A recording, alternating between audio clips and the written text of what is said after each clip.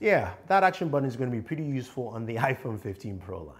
Hey guys, Thunder E here, and welcome to the video you've been waiting for, gaming on the iPhone 15 Pro and the Pro Max. Now, before we go ahead and start, I just want to let you know that I can't show you any FPS readings because none of my benchmark tools for FPS actually are updated for iOS 17 or the iPhone 15 Pro, that being Geekbench and of course PerfDog. So I can't show any of that now. If you want to, I will put that video up on the gaming channel. But that being said, we will look at temperatures, battery drain, and what kind of console gaming performance Apple is giving us on the iPhone 15 Pro line. Now, the first thing I want to talk about is the action button. And you're going, wait, Thunder E, what does it have to do with anything for gaming? You saw it right there at the beginning of the video. I can pick up my device and go straight into the game I want to play. I love that. It's a simple feature, nothing too sexy about it, but it takes me straight into the game. And whether my game is paused or I'm restarting, whatever the case may be, I get back to the spot where I was and I can continue my gameplay sessions. So I do like that with the action button. I think it's a very key gaming feature because now you can map any game you want. Now, speaking of gaming, Apple talked about console level gaming on the iPhone 15 Pro line. He talked about Resident Evil Village, which you're going to be seeing in this video, Resident Evil 4 Remake, which I've been playing since GameCube. I might be playing this game for the rest of my life. Also talked about the new Assassin's Creed, Death Stranding, a Division game, all that console level on this device. Now you're wondering, what are we getting? Is it PS4 console, PS5, Xbox Series X? Doesn't matter really, right? What matters is the processor. And that's something that's really intriguing because Apple is going with the A17 Pro. It's not an A17 Bionic. And what that means for us is something clearly different, at least from their perspective. We do have some really interesting performance boosts from this chipset that Apple is touting, and I'm going to show you. First off, Apple talked about having 6 cores in the GPU with up to 20% performance boost on that GPU, a 10 performance boost on the CPU, and they talked about the fact it's got built-in hardware ray tracing as well, which gives us some really good lighting effects in different areas and also just better visual fidelity. But I also like the fact that they do have Metal FX upscaling to, of course, give you some really nice upscaling textures and different things within your gameplay. But what does that mean in terms of numbers? Well, you know what? We do have Geekbench 6 to see what this actually brings to the table. And in terms of performance, let's look at what we get for both devices. Now, the 15 Pro and the 15 Pro Max will have slightly different numbers because of the size. But in terms of single core, the 15 Pro is 2,925, while the Pro Max is 2,908, while multi-core for the 15 Pro is 7,265 compared to 7,194 on the Pro Max. Those are impressive numbers for these devices and much higher than last year. To give you perspective, the 14 Pro and the Pro Max from last year had single cores of 1,881 and 1,861 respectively, multi-core 5,433 and 5,401 respectively. That is over 1,000 boost on single core and over almost a 2,000 boost on multi-core. So what does that mean for our gameplay? Well, Resident Evil Village played really well and played rather smooth. You can see how it looks. It looks really nice. Performance is really solid, but also the game is locked at 30 frames per second. We'll look at the settings here. It's locked at 30. This is a beta, by the way. I'm going to just state it again. It's a beta.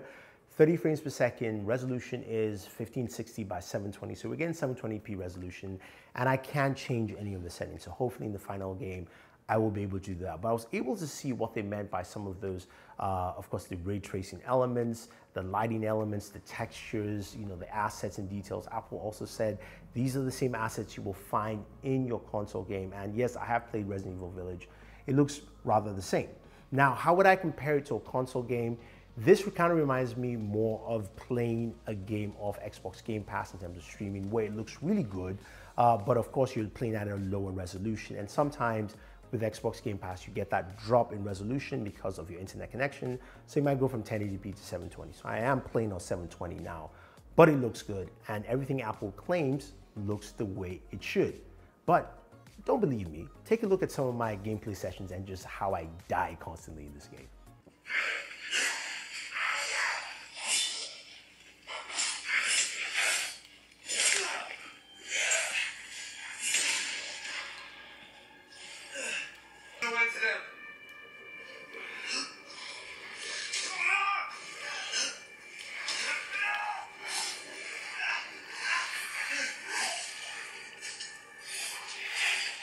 It looked really good and it sounds really good. The audio speaker of the iPhone is solid, and I know some of you are going to be asking for a speaker test. I will do that if you want to on the gaming channel, Bored Gamer.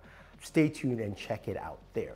Now, when it comes to temperatures, how are temperatures off the iPhone 15 Pro and Pro Max while playing a game like Resident Evil? It's a console level game. Well, I got temperatures about 109 degrees while playing this, and you can see that that's actually not bad. That is in line with certain mobile devices playing mobile games. But again, this is pretty solid, and I think a lot of people will like it in that respect. Plus, you're not holding the phone; you're using a controller here. What about mobile games? Now you're going, okay, we've seen that. What about the games we usually play, right? What about Call of Duty Mobile? Well, Call of Duty Mobile ran really well. I was able to play, of course, on ultra medium settings flawlessly using the controller. Without the controller, it played solid as well. PUBG Mobile, the same thing, playing at Extreme HDR or Ultra HD Ultra. Gaming performance was really good. You could see it, it felt smooth and very solid. Now, sure, these games are not optimized yet for this chipset, so we might see higher performances, but we'll have to wait and see. Now, of course, I gotta bring up Genshin Impact. This is a game that terrorizes a lot of gamers in whatever they do. Now, Genshin is one of those games where, of course, we see high temperatures and also slow down performance. Now, I can't give you the FPS readouts yet, but I can tell you that it did run really smooth while playing, of course. This was playing for about 20 to 25 minutes. And in terms of performance, it was solid. I was playing at 60 frames per second, extreme settings, and it showed really well and it ran smooth. But here's the kicker, temperatures. Temperatures on Genshin Impact were tremendously high at 112 degrees at its highest. So that's roughly around 42 to 43 degrees Celsius. And you can see how this can affect your gaming sessions. I also did notice that, yes, the iPhone did dim down the screen to, of course, abate that. So that feature is still built in there, but the temperatures ran rather high. So to combat those temperatures, I decided to try something a little bit different. I was able to get the Cryo Armor case from Spigen. This is not sponsored, but I went to see how it would affect it in terms of temperatures playing Genshin Impact. So I did play Genshin for the same amount of time, and with the Cryo Armor case, it was completely different. My temperatures were between 102 and 105. That is the stark difference from 112. So hey, if you're gonna be playing at least Android games for a while, this will cool it down for you quite effectively, and I think it's actually quite useful. I'll leave a link for you guys down below. So you're thinking, okay, I want to use that case, what about my controllers? Well, the case will not work with your controllers, it's just too thick. Most cases don't really work with controllers, and you're wondering which controllers actually work. First of all, none of your Lightning controllers will work. You might as well just toss that aside. If you have those, I'm sorry, you can give it to like a younger brother or cousin who has an older iPhone. That will work well. In terms of the USB ones, if you have one of the Android USB ones, which ones will work on here? Well, currently there's only one. I did try my Razer Kishi, it didn't work, but it's pretty much just the backbone controller. And to be precise, it's a certain update level on the backbone controller. I believe version 1.12 and up does support the iPhone 15. You can update it through the Backbone app, and it's something that also Backbone says that if you have issues with any of the controllers, they will just swap it out for you. So that's the only controller that works at the moment for at least gaming on the iPhone 15 Pro and the 15 Pro Max. Now, what about game streaming services? Xbox Game Pass plays well, flawlessly. We've got a really good Wi-Fi chipset in there, as well as also 5G chipset. So you're able to game and stream quite effectively on this device, whether you're playing games like Starfield, which is amazing to just jump in and play, especially on that display with the high resolution and also such brightness. I think it's about 1700 nits or 1750 nits, peak brightness 2000, of course, at outside, as you would expect. And I think when you look at everything overall in terms of gaming, whether you're playing mobile games or you're playing console level games, this is really interesting because Apple is changing that conversation here, right? I was one of those people who went, look, I love the idea of playing my game streaming services like Xbox Game Pass on my device. Now, the one thing that is a downside is that I cannot play those games when I'm offline, so AKA in the air, and I travel a lot. Apple is kind of changing that dynamic by saying, hey, you can play because you can download and play games like Resident Evil, Dead Stranding, all that stuff, Resident Evil 4 Remake, on your iPhone directly and get the same performance as you would find in your console. Is it PS5? Is it Xbox Series X? Is it PS4? Xbox One X? I can't fully tell you yet, but I would say it's closer to a game streaming service in terms of performance and look. Now, let me know what you guys think about what the iPhone gaming is like and what it brings to the table. Are you impressed? Are you satisfied?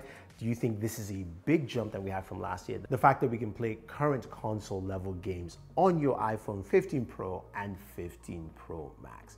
This is Thunder E saying thank you and always enjoy your entertainment. All right, back to Resident Evil. See if I can pass that stage. Oof.